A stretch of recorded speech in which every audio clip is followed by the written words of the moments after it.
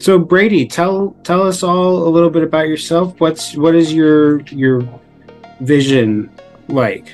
I know I had I think that the visual impairment was caused by a stroke I had before I was born. It's cortical visual impairment, also known as CVI. Okay. Okay. So does that mean that do you have peripheral? Do you have central? Is it just kind of all blurry?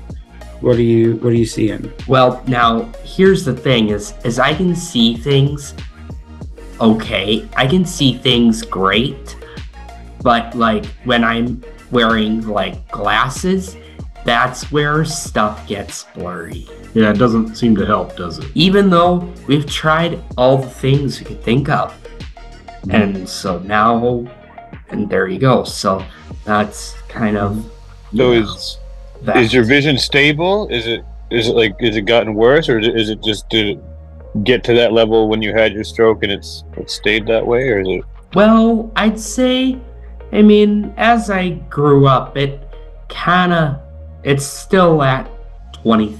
It's gotten better over the years. I mean, I've been,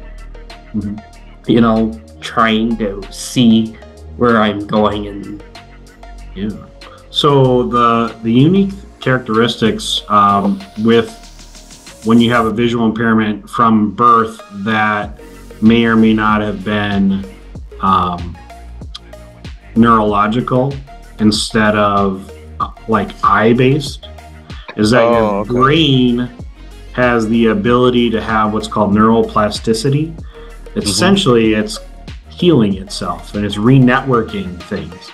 So it's not necessarily Brady's eyes, but it's how the optic nerve processes what he sees. I see. Yeah, okay. I totally understand, Brady. I kind of have the same thing, except my optic nerve is dead in my left eye, so I won't be. So like you said, your vision's getting better. My vision in my right eye sometimes gets a little better and a little worse, depending on how my optic nerve is going. So I totally get that. And your vision's twice as good as Adam's. Okay.